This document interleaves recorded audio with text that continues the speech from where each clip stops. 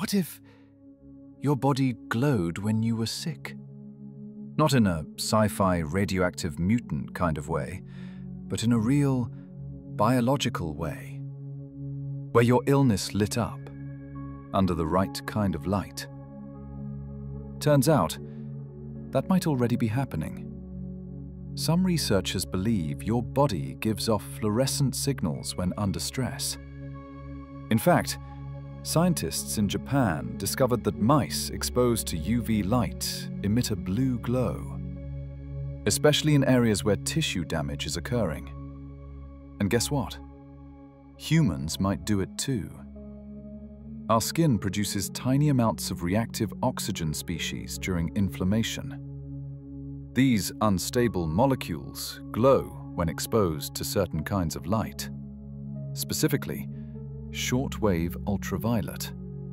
This glow isn't visible to the naked eye, but with the right filters, it reveals hidden stress, injury, even infection. Now imagine a world where hospitals had glow scanners.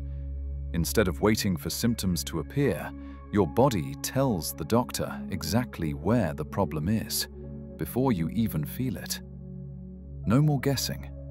No more wait and see. Just light pointing the way.